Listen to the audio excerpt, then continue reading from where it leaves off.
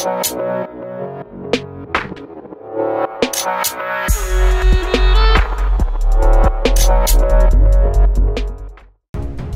no better motivation than someone telling you it can't be done, that you're wasting time, you're wasting money. Well, this is my time, my money. If it's something you love, it's not a waste. You do you, I'll do me. Welcome back to the channel. This is Mike with Doomsday 410. Just a couple of updates today. I'm going to be making a suspension change. Currently, I've got the Steeda subframe brace underneath the car. I'm getting ready to take this off. I actually just sold it. I'm going to be making a change to address some wheel hop issues I've been having. The new issue I have, I went out to the 8th mile about 2 weeks ago, was shifting in the second gear. The car was wheel hopping violently, and it lasted the entirety of second gear until I shifted into third. A lot of my footage from that night was corrupt. I was able to salvage a rear piece of footage to kind of show that to you, so I'll show it to you real quick.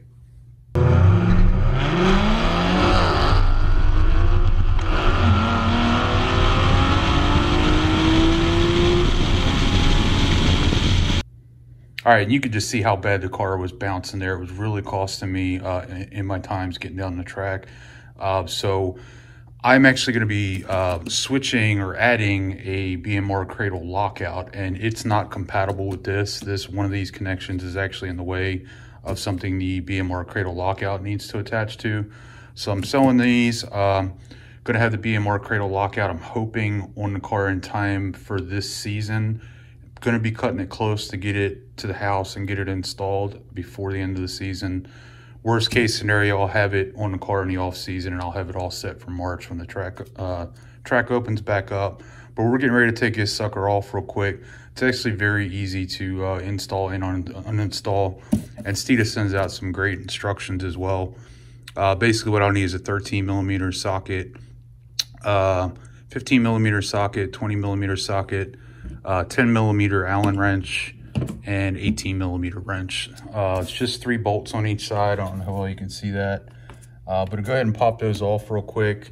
You can see I already got the car jacked up, ready to go. So we're gonna hop under there, get this suckers pulled off real quick, drop the car back down, get it boxed up so I can get it shipped off to the guy through UPS tomorrow. And then quick update for you guys. This Saturday, next Saturday coming up, I will be out at Beechbend quarter mile in Bowling Green, Kentucky. I'm gonna meet up with a bunch of other YouTubers, Determined Veteran, SpeedAddict 731, Xander 13 will be out there. I think that's it. Might be more people, but if you're anywhere close, man, go ahead and come out and check it out, and get a chance to meet you face to face. I won't have my cradle lockout in for next weekend, so I'm anticipating that second gear is still going to be a bitch. So it's going to be more about having some fun that day, going out and meeting up with these guys. I'm still going to run the car. I'm not expecting hero times with how bad that wheel hop is, but we'll see how it goes. It's always fun to run, but let's go ahead and get this sucker pulled off. One other quick update for you guys. If you watch some of my past videos, you know I pulled the catalytic converters off the car. It sounded horrible. I added a couple Jones resonators up front of the car, just in front of the DX pipe on the engine half of the car. It helped a little bit, but not enough. I'm still not happy with how the car sounds.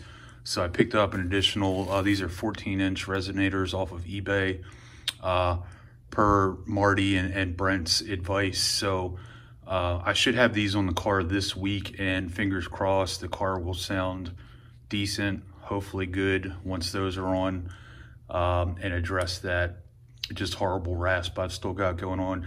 I can't wait because I can't stand the way the car sounds right now. Wanted to give you that quick update too. I'll document that as well and let you guys hear a little before and after once these are welded on the car.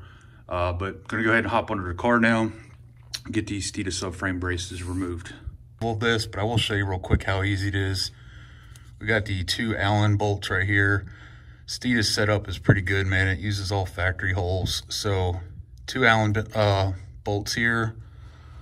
There is a third bolt, second bolt right there. If I can get the camera to focus camera right there.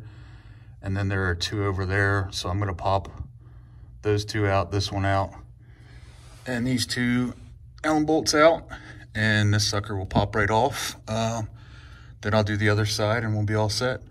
And just in case you guys are wondering, if I can get an angle of this, just there, right past the X pipe is where those resonators are gonna go. Basically in this section right here I'm shining the light on.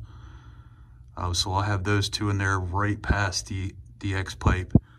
You can kind of see up front there, I've got my 2 Jones resonators. But I'm gonna add these 2. Hopefully it's gonna tone it down a little bit. Anything better than what it sounds now is good. So that's the goal. And then next up after that will be the BMR cradle lockout. Can't wait. I've done a ton of research on it and it sounds like it's really gonna help me out with the wheel hub. All right, so I'm gonna get cracking on this. All right, guys, all set. Got them pulled off. Getting ready to package them up. Send them off to the new owner, along with all the hardware and instructions. Hope he enjoys them. Just a reminder, guys, like I said, I'll be out at Beechbend this Saturday to run a 1/4 mile with some other YouTubers. If you can make it out, great, and love to meet some of you guys. And guys, if you haven't checked out any of my live streams yet, please check them out. Give me some feedback. Maybe there's a particular day of the week or a particular time of the week that you think would be better or best. I'm open to all suggestions, but this was just a quick update. Once I get to BMR cradle lockout, I'll probably do a short install video. I'm not sure if I'm going to do a full how-to on that or just kind of go over the basics with you guys. But right now it's just fingers crossed that I get them before the season's over. If not, so be it. Just gives me the off season to make a few more tweaks to the car in preparation for March when they open back up again. As always, guys, thanks for watching. Hit like, hit subscribe, hit that notification bell, share with your friends. Appreciate all the support. See you next time.